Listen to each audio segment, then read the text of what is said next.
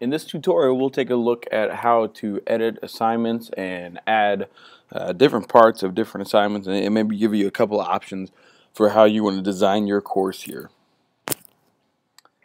Go ahead and get to your course. I'm to my U.S. government course, and the first thing I want to show you is just about organization and just keeping your course clean.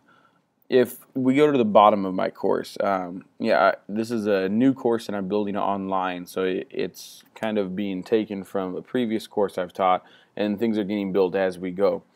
So I've got Module 1 pretty much completely built, and Module 2 is underway, and then I deleted my Module 4.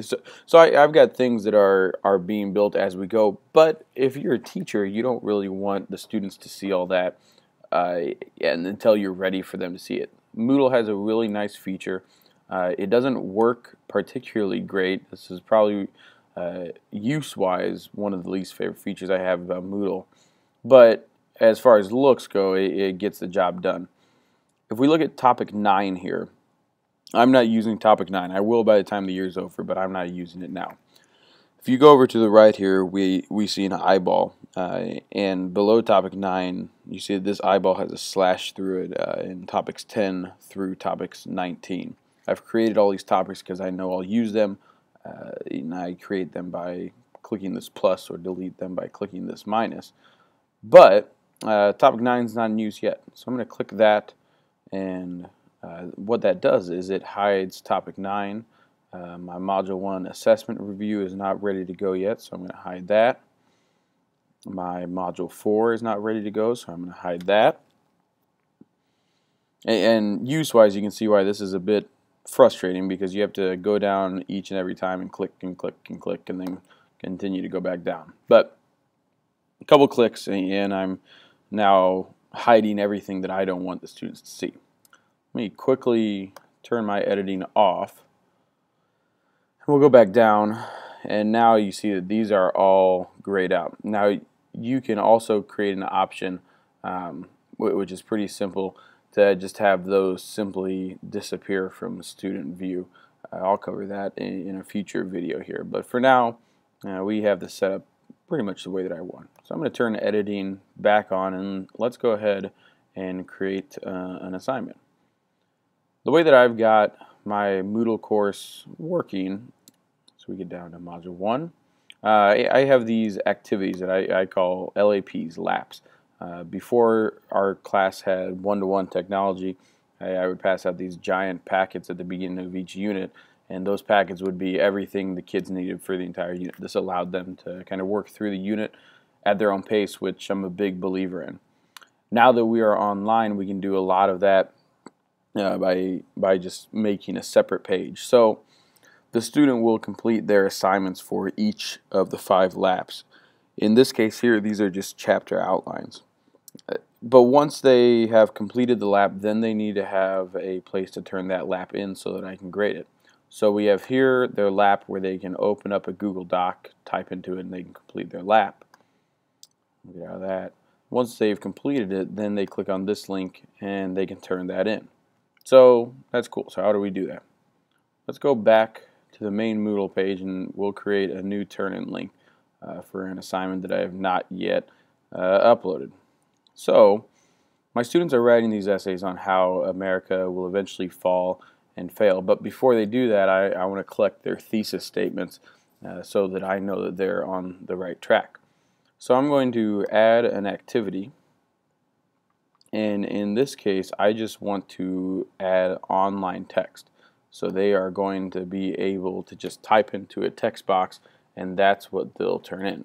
I like to label mine really clearly in all caps, turn in, and then we will title it How America Will Fall Thesis Statement.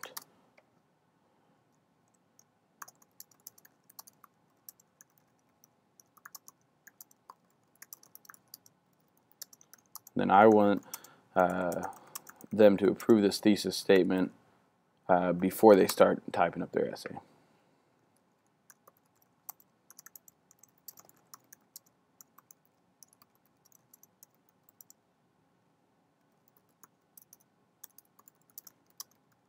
Alright, so I've got the instructions there. I want those instructions to appear on the page. I'm going to go and disable these. So that's if you want to set the dates and the due dates, which I don't want to do that. I'm going to set the grade. I have my entire essay worth 25 points. So I'm going to set this one just at 10 points. We don't need to change either of these. As far as the online text goes, I do want to allow resubmitting because I want to be able to work back and forth with the student. Since this is the first one and the kids are just getting used to it, I'm going to have my email alerts turned on, and I'm going to turn comments on so that I can comment on their text and they can see it right there. As far as groups go, I'm going to create separate groups so my two classes can be different. I don't want to restrict any access here. If you would like to, then go for it, but I don't want to restrict any access. Then I'm going to take away that students can manually mark their completion there and not change anything else. We'll save and return to the course, and now we have a new assignment that they can turn in. Now the thesis statement is going to get turned in before their essay, so let's move that by clicking on these arrows. Okay, so you can see the thesis statement was right here and it's disappeared. I just want to move it up before the essay. So I'll click in that blank box and we see those two assignments have changed spaces. Now the last thing I want to do is go up here to my purposes of government page where they originally had this assignment introduced. I'm going to edit the settings. I'm going to come down here and toggle some of my features, make it go full page. So how America Will Fall essay, I'm going to add in some instructions here. So they can watch a tutorial, they can view the slideshow, they can click here to go to their assignment. And then I also want to add a link. So turn in your thesis statement here, turn in your final essay here, and then I'm going to create some hyperlinks. Here's the best way that I found to do that. Open up a second Moodle page, go back to my government course, and I still have the editing turned on while I'm doing this. You don't need to turn your editing off.